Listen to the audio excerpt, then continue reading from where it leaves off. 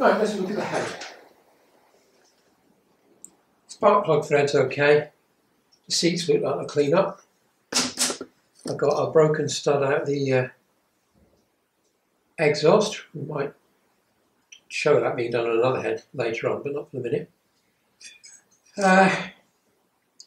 So everything's good. Even the mounting bolts underneath, I've got good threads, nothing stuck in them. So happy day.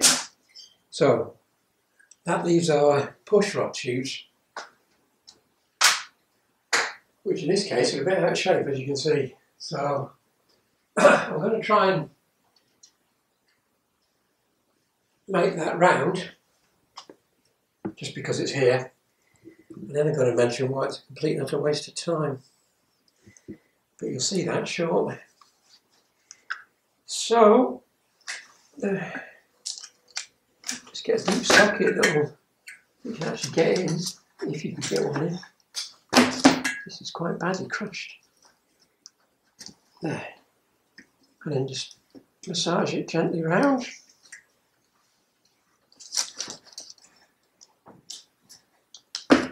And go up a size. Right.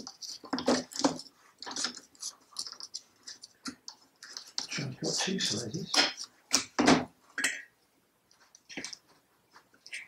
Applying the pressure where possible to the area of damage, because you don't want it going too badly out of shape. And then, if it does look like it's going out of shape, that socket will go over the outside edge, get one eventually. Yeah. Which you can then use to close it back down again if you need to. Try and keep it round. There. That's alright. Certainly usable. I mean, you could spend more time. There's a bit off there. You could spend more time, as much time as you want to spend on it, really.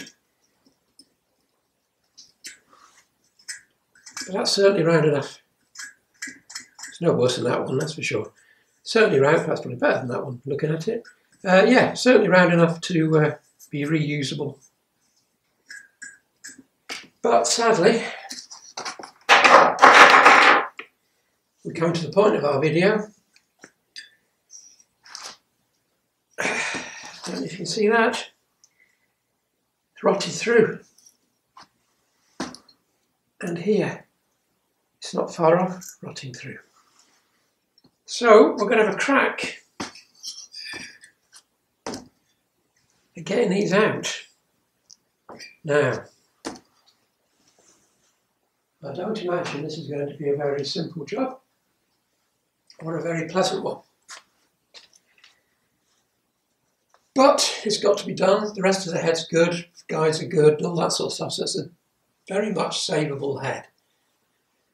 And as replacement heads are, I don't know, I can't remember, 250 quid more. Yeah, more I think. Pushrod tubes are about 12 quid. So if we can get away with it, we can save this head for 25 quid as opposed to 250 quid. So the first thing we need to do is measure how far to stick out from the head. Now I've only got a ridiculously long ruler, because there's anything I've got to hand in here. Which is a shame, but there you go, that's what we've got. So, from the flat face to the end of the tube is 105 millimetres. And let's square that up to make sure I'm not deceiving myself. 104.5. And this one. 105. So 104.5 and 105. So if we go for 105 as our finished position, I don't think we're going to go far wrong. Slightly skew with that as well. But anyway, it doesn't matter, they've got to come out. So They pass through the head. I don't know if you can see that. They pass through the head, through there, exit here. They're sitting very slightly proud, so remember that, very slightly proud. And then there's a genuine tool, which of course I do not possess, which fits inside them and has rollers which spread the tube, so it's a tight fit in the head. But I don't have them, so we're going to do it a different, non-factory way and hope for the best. So the first thing I'm going to do, I think, just for ease of use, is I'm going to cut them off so they're not sticking out for miles. For which I'm just going to use a hacksaw.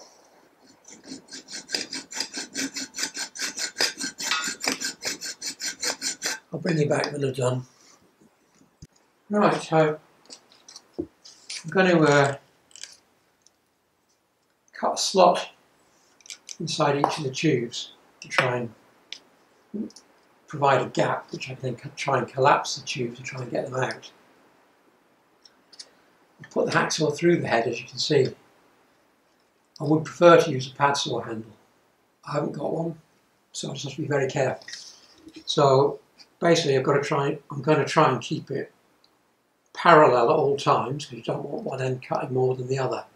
Just try and keep it square and give it a go. Again, it's just going to be lots of gentle sawing until I think I'm getting near the target. So again, there's no point you watching me saw away like that, so I'll bring you back when I get somewhere, or I think I've got somewhere, and we'll just see what happens. Right, I'm definitely through down here. I'm starting to go through at the other end. How far in we are in the middle, I don't know. So I'm just going to give that a few exploratory taps. Just see if we can start anything moving. Just use the flat punch to begin with. Just see if we can get any sort of movement. Right.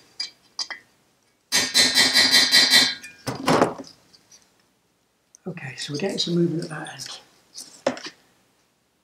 I might try grabbing that and just try turning it from the top with an old kingpin tool.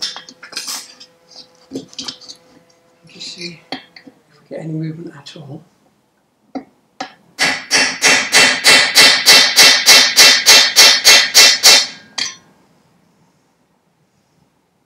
Not a lot is the answer.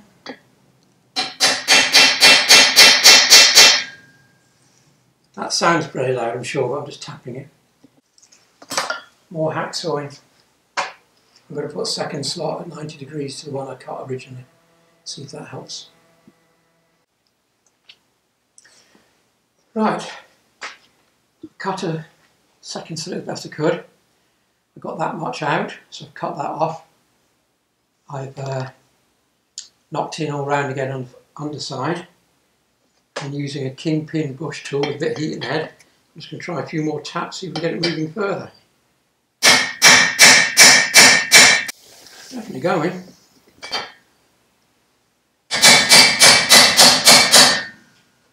Yeah. There we go. So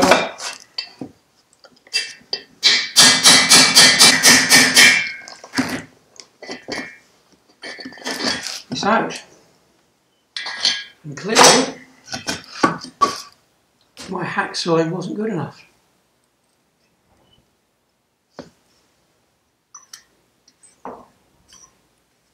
But there's no damage to the tube, the alloy head I should say. That's nice and clean. Yeah, that's nice and clean. Good, so I've not scraped anything. So for the next one, I'm obviously going to have to be less tentative with the hacksaw. Let's try that one, see if we can... I must confess, I was deliberately taking it easy because clearly I don't want to damage the head. But I obviously hadn't gone through all the way as I had hoped. So let's try the second one and see if that'll work any better. Right, I'm definitely through top and bottom. There's no arguing with that. In the middle, it's honestly hard to tell, it really is. I don't want to go any further because I'm through there, I'm through at the top. I'm guessing now, so I'm going to have to just try collapsing again like I did with the last one and see where we get up to. So, let's see if this one goes any easier.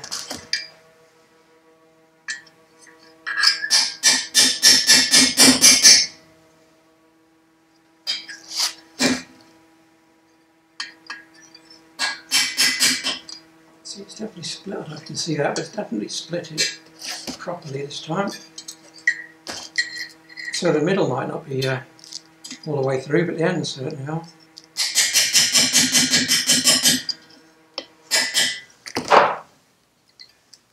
I'll try grabbing it again, but I'm not hopeful.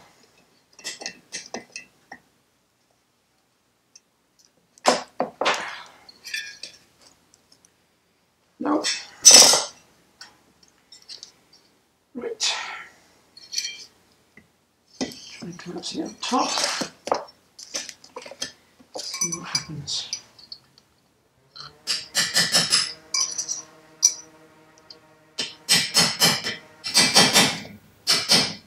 Definitely got it more this time.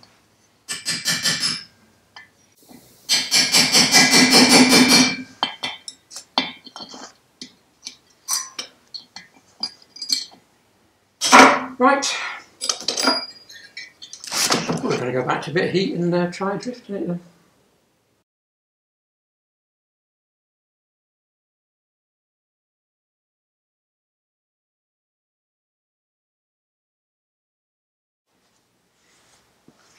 Our first pushrod tubes come. It's a new old stock genuine Citron one. I have another one on the way, which is an aftermarket one. So when it comes, we shall compare the two and just check relative sizes and things. But there we go, that's one of them, that's what we're going to be using. Right, the second pushrod tubes come from ECAS. It's made by Burton in Holland. I've measured it up, and the outside diameter is 0.04 of a millimetre smaller than the Citron one, which is surprising. Normally aftermarket stuff I found tends to be a little bit bigger, but anyway, a marginal amount. I don't think it's going to make any difference. So now we have to look at what we're going to use with it, which is a sleeve retainer, bearing retainer, whatever you want to call it, bush retainer, call it what you like, it's all the same stuff really. Now, the retainer you want to use depends on how loose your tubes are really, which we'll move on to now. So bear with me 1 second while I sort this out. Right, the tubes should go in with a light sliding resistance. Now the Belgian firm that makes the tool say that you can lightly sand the top of the tube to allow it passage, because in theory, oh come on, there we go, in theory, there we go, right, so that's a nice firm sliding fit, that's what you want, because in theory it's just held by the compression of the upper part, which is what the tool does. So let me just check. So that should be 105 as we measured before, and it's actually 104.5, which I think is what the other one was. Good. So we now know that's in the right amount, which is pretty jammy because I just pushed in. Is about right. It's sticking out very slightly at the top, like we know. Now, we need to apply some pressure now, gentle pressure, whilst the sleeve retainer is doing its job. And I'm going to use an M8 raw bolt. Two types, you get like the sleeve type, which is expanding there, this type which has got longer slots, which does exactly the same thing. So it doesn't really matter which. So we want the pressure, you can see it's not even pressure, it's quite short space. So I want that just under the surface of the head. And I'm doing this just because, not to try and flare the tube, because it won't do it. Or at least it won't do it very much. But it just applies pressure to assist the bonding agent in the sleeve retainer to do its job.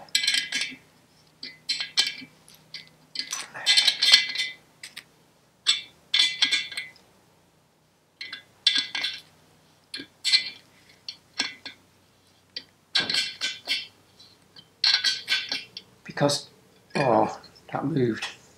Bam. Right, remeasure, sorry about that. That's the problem. Try again.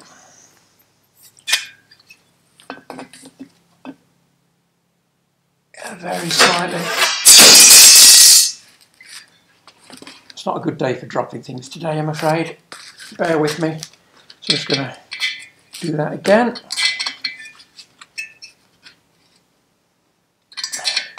Obviously, because you're tightening it, there is a tendency for it to want to move. Right. I think that's enough pressure. Let me just double check that measurement again.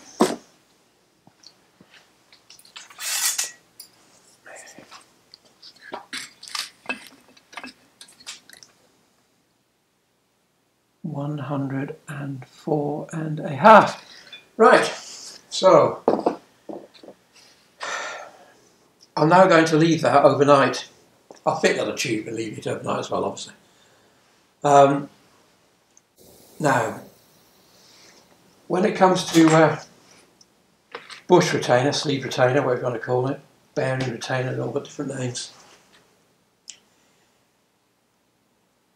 It very much depends on how much free play there is between the tube and the head as to what you want to use. Now the best advice is look at the Loctite range, the Loctite website, because they do a range of different strengths and different gap filling compounds that go up to 0.5 millimetre, which is, you know, a huge clearance in all honesty. So really, even if your head's worn and the tubes are a bit loose, luckily that one wasn't, that took a reasonable amount of effort to push in, but if they're loose, they will still have something that's likely to fill the gap you need to fill. So that one very much depends on how bad things are, really.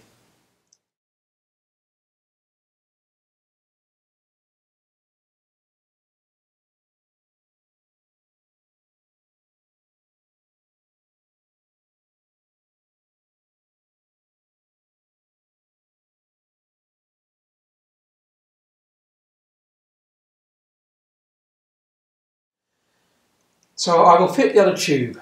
Now the only other thing, which I've never done, but I was doing this and somebody suggested it to me some time ago, a mechanic of my acquaintance who I respect, and he suggested why didn't I put a smear of very high temperature silicon sealant around that gap just to make absolutely sure there were no leaks? And the answer is, I don't know. I've never done it. It may be something worth considering as a belt and braces approach.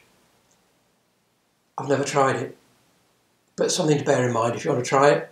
If you have tried it, let me know if it works. I don't know. Let me know, please. Because as an additional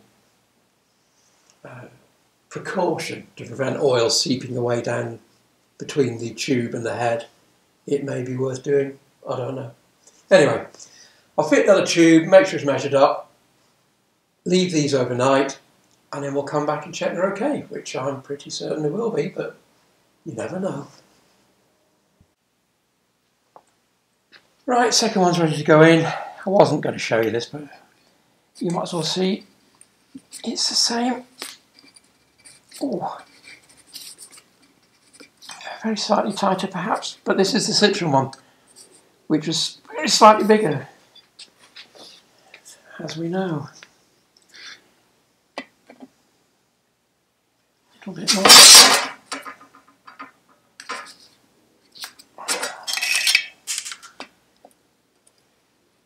$104 and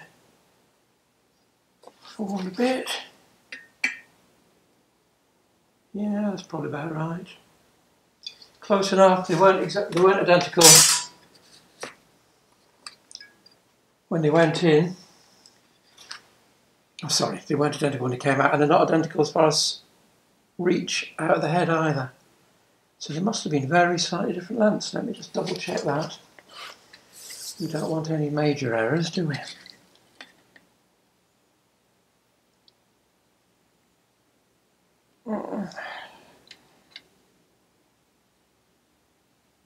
No, they're identical. Right, okay.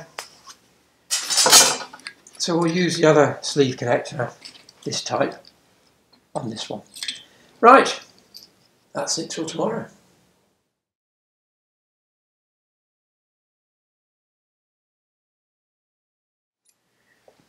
Right,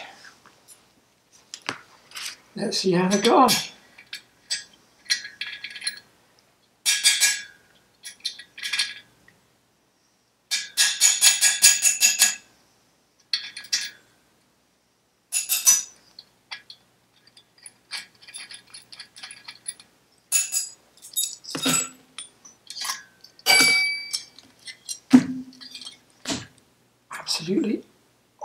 Absolutely solid. Lovely. Exactly what I wanted. So there we go. Now,